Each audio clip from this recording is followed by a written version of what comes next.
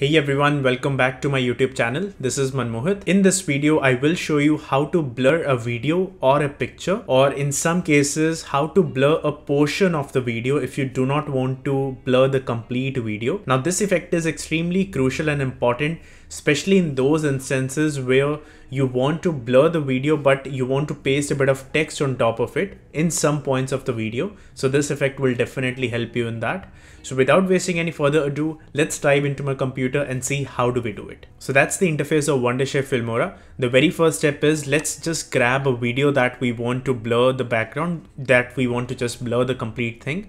Let's say I select this particular video, hold that video and drop it onto the timeline. Now that's the video that I want to blur. Now the first way to do is just go to your effects section, which is at the top corner. In here, you will see a lot of filters that have been given by Wondershare Filmora, the default ones.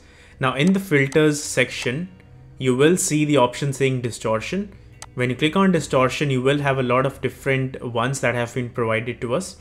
In order to apply the blur effect, as you could see, the second option, which is the blur one. Now, in order to preview it, you can just double click on that and it will show you how the video would look like. Otherwise, if you want to directly apply it on top of your video, hold that effect and then drop it onto the timeline like this. And afterwards, you can just drag it and just match it with the size of your video like this. And once you're happy, let's say if you want to have the blur effect on the complete video, you can have it on the complete video. Otherwise, if you just want to have it on the portion of the video, you can just drag and leave it wherever you want. Let's say, now if you look at the video, it will look something like this. Now, if for instance, you did not want to blur the complete video, but you just want to blur a portion of the video. Now this effect is extremely crucial in those instances where there's some certain numbers or pictures or a face of a person, especially in the document kind of images, that you want to hide that particular portion.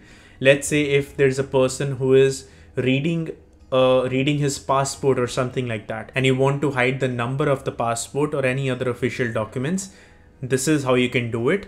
Now, again, head over to the effects section, and then again, there would be a lot of filters and all that. Now here, what you need to click on is utility option. When you click on utility, you will see a lot of options which have been provided to us. The very first one is mosaic effect. Now, mosaic, as you could already see, it will be able to just blur the portion of the video, and then you can obviously drag and drop it wherever you want. Let's just try doing it on our current video. Hold that effect and then drop it onto the timeline. I'll resize it to match with my video.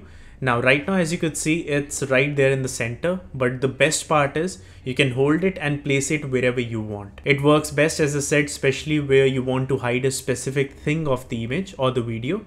So for example, if I want to hide the face of the person, what I can do is I can obviously take it alongside his face, and then I can resize this to match that particular length. And once you're happy with that, you can just leave it like that. And as you could see, you have just blurred that portion of the video. Now this will work effectively if you have a video or a picture where you just can see that it's a stable kind of a video or an image. Then you can just put that mosaic effect there and it will keep on blurring that particular portion until you decide not to. Let's say if I do not want to blur it for the complete length of the video, so you can just cut it, or you can just drag and drop the effect wherever you want, and you can resize it based on your requirements. So thank you so much for watching this video. I hope you got what you were looking for.